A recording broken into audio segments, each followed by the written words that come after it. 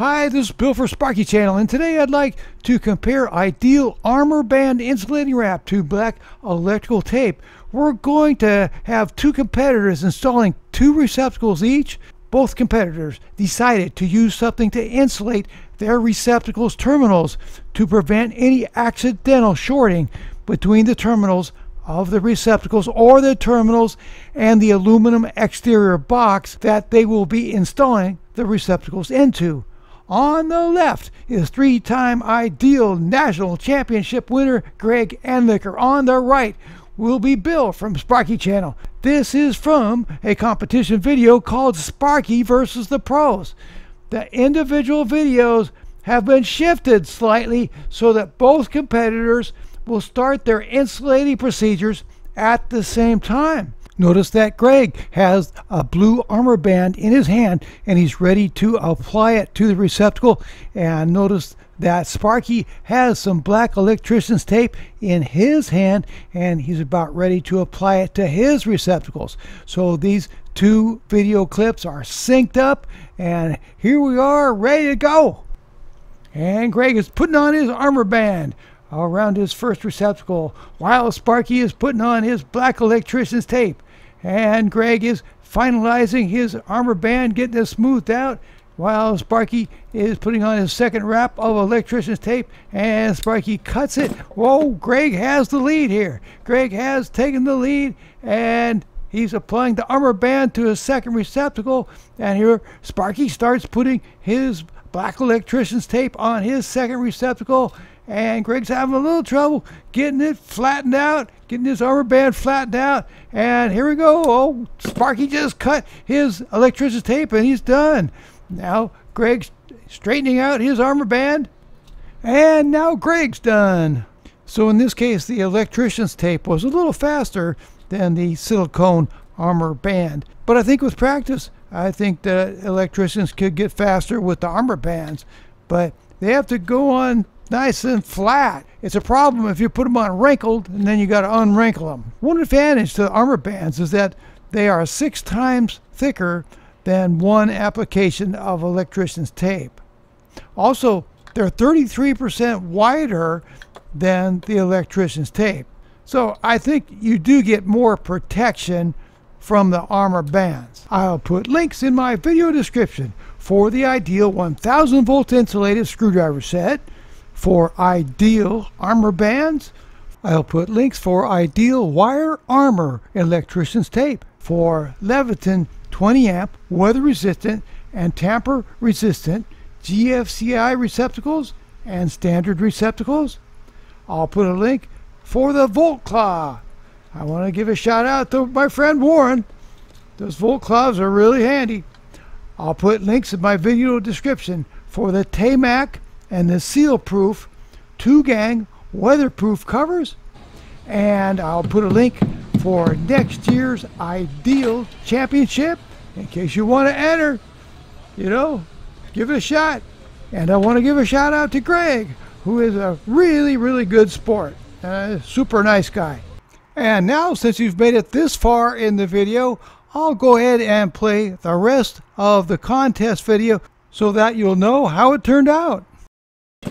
Okay, Sparky has just finished taping his receptacles, and now he's going to work at dressing the wires, pushing them back into the box carefully, and now he's going to pull out a tool called a Volt Claw. That little tool was invented by one of Sparky's friends, Warren Tarbell.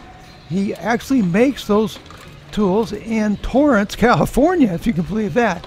Okay, now Greg is pushing his wires into the box, and now he's going to be screwing the receptacles into the box.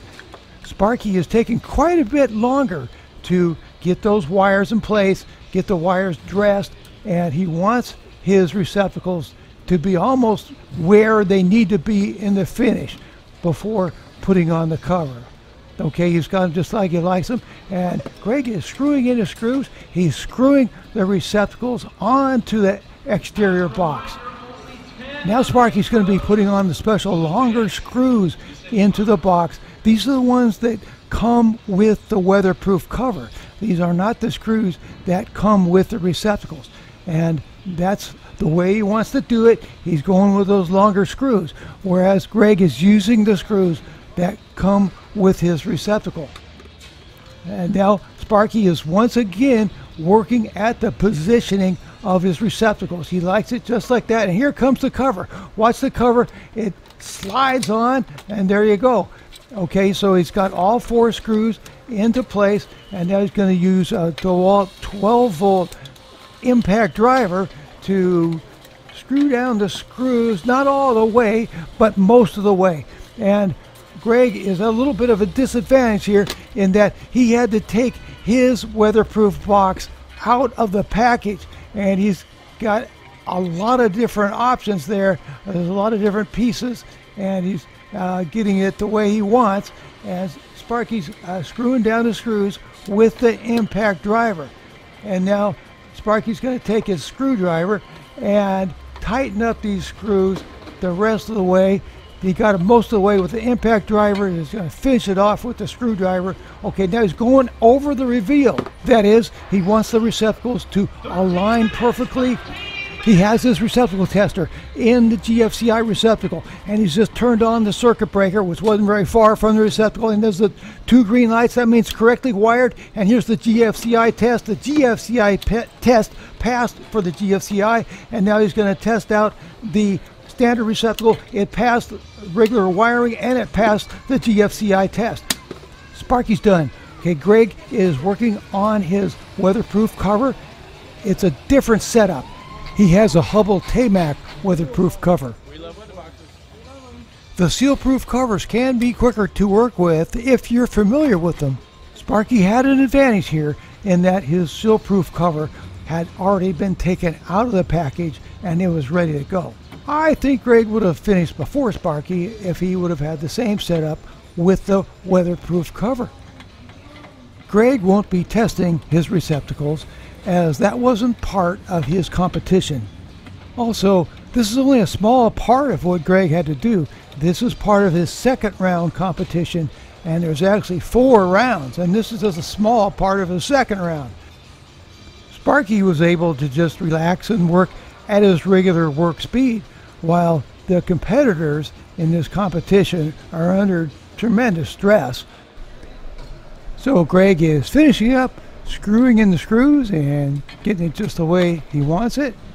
And he's taking a look at it, and there it is. Greg's done.